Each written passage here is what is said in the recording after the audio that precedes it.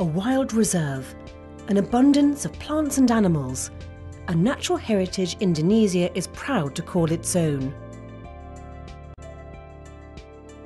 The country has more than 20 million hectares of peatlands, equalling 5% of the global peatland area. Peat forms in wetland conditions as an accumulation of partially decayed vegetation. These swampy forests store a third of all soil carbon, playing a key role in reducing greenhouse gas emissions. Well, peatland is not a nice environment to live. It's not only neglected, but it's politically and management-wise it's considered as wasteland or marginal land. So that's why from the environmental point of view it has been undervalued. And now when people are talking about carbon stock, climate change, we suddenly stricken that this is a huge asset. Thanks to renewed attention, awareness is on the rise about forests' carbon storing capacity and its potential to slow global warming through a global scheme called the REDD+, or Reducing Emissions from Deforestation and Forest Degradation. But it's an uphill battle against deforestation, driven by growing demands for energy and food. As one of the world's biggest emitters, mainly from deforestation, Indonesia realises it's time to take action. We in Indonesia will voluntarily reduce our greenhouse gas emission by 26% from business as usual levels by 2020. In this regard, although our peat swamp forests are the largest in the world, they have suffered degradations. That has greatly diminished their capacity to reduce CO2 emission. Restoration is therefore very essential. The President set up a special agency called the REDD+ Task Force and issued a 2-year moratorium on new licenses on primary forests and peatlands. This strengthens 2 previous regulations banning development on peatlands of more than 3 meters deep. The moratorium itself provides the momentum for the improvement in the forest governance. Actually, we set up a new way of collaboration that could enable us to come to that end. In Indonesia's westernmost province of Aceh, the protection for peatlands and collaboration among government agencies are up for a test.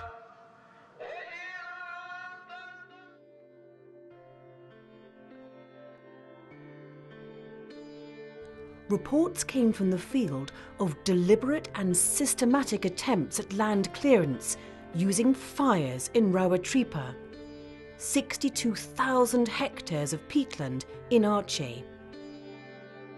Upaya untuk memastikan ada mengembalikan kawasan hutan gambut ini sudah dilakukan sejak akhir tahun 2007 yang lalu. Kemudian ini juga disuarakan oleh masyarakat setempat dengan didukung oleh banyak pihak, termasuk LSM-LSM yang ada di Aceh ya. Dan akhirnya mereka membentuk yang namanya TKPRT, Tim Koalisi Penyelamatan Rawatripa, yang Walhi juga masuk di dalam unsur TKPRT ini. REDD+ became the avenue for these voices to be heard.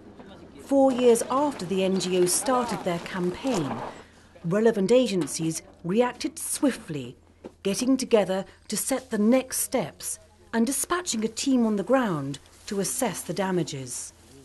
Where they found shocking evidence of forest fires that violated permit and land use regulations.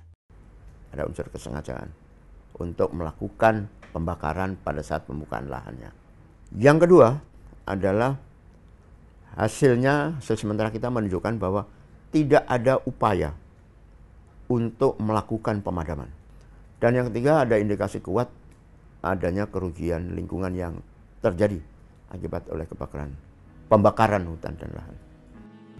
The Red Plus Task Force coordinated with the police, the Ministry of Forestry, the Ministry of Environment, as well as with the local governments and other stakeholders, making urgent remedial actions.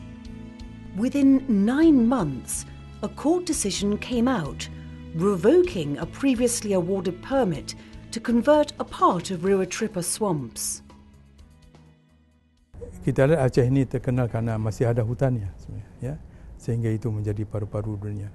Tapi kita juga harus meminta kepada pihak-pihak yang mengelola ini, ya, juga mengikuti hukum-hukum peraturan-peraturan yang ada di Aceh sebenarnya.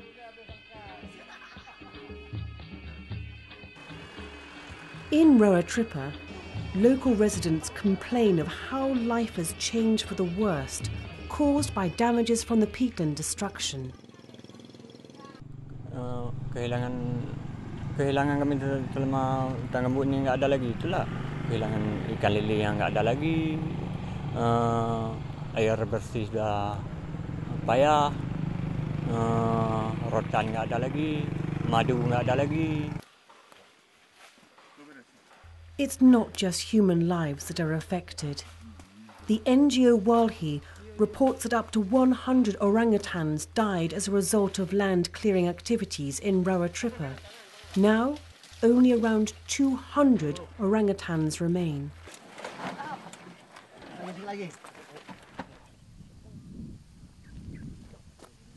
The need to restore these peatlands is more urgent than ever.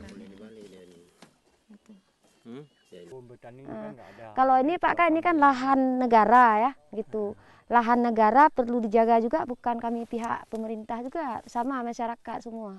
Nah, kalau di penghijauan kehutanan kan, kalau nanti misalnya karet itu ada di ini hutan desa nanti kita. Ada kita sini hutan desa dibuat nanti. Itu ada program hutan desa nanti. Hutan kemasyarakatan. Nah, kalau sini kita nanti mungkin penghijauan semua kita hijaukan kan.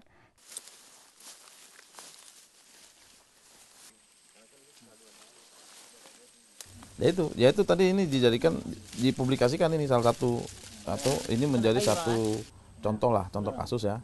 Artinya keberpihakan pemerintah daerahnya, keinginan pemerintah daerahnya, dukungan dari pusat, dari dukungan dari RED, ini kita harus tunjukkan ke pemerintah lain, ya, provinsi lain yang ada khususnya ke daerah-daerah gambut gitu kan. For policymakers, Ruatripa has served as a learning ground, full of valuable lessons on how to improve governance, including license reviews and law enforcement.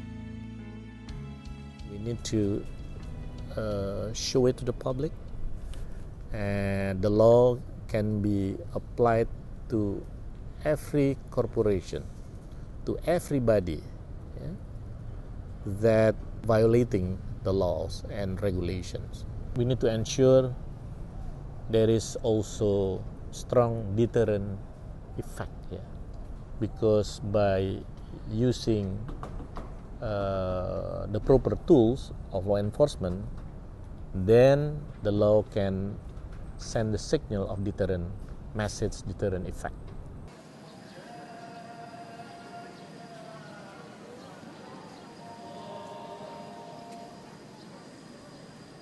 We are racing against time now to conserve the environments in Aceh especially, and Indonesia and other parts of the world.